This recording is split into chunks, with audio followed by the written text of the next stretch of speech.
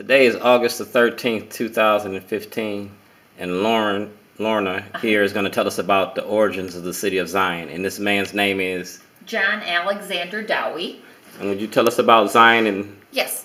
John Alexander Dowie was the founder of the city of Zion. He founded our town in 1900 at the turn of the century. He was a Protestant minister who wanted a Christian utopian town. He pre-planned the town out before anyone stepped foot, and he named the town Zion out of the Bible. And also all the streets in Zion are named biblical names, and they're alphabetical from east to west. How long have you been a resident of Zion? 18 years, but then I also grew up here, moved away and after I was married, and came back 18 years ago. All right. Well, thank you for your information. You're welcome.